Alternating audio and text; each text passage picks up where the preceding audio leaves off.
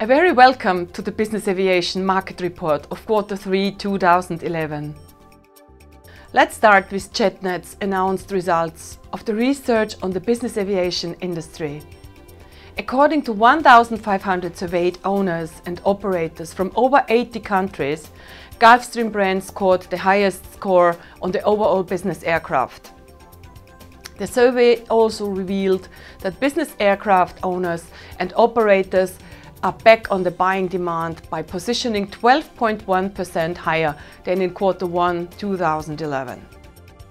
According to Aviation Index 2011, the number of requests and demand for business jets exceeded last year's summer peak.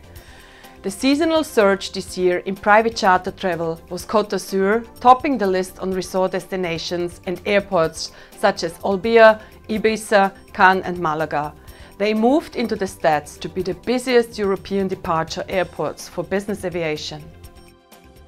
Oil prices were also changing, mainly due to the critical situation in Libya, although they have fallen back in recent days, as they averaged $115 per barrel back in September. Converted price indices for kerosene and Brent up to September are shown in this figure. CEPA was recently invited to the European Union Parliament in Brussels to promote the development of the region and is shaping up to be a must-attend business aviation networking opportunity.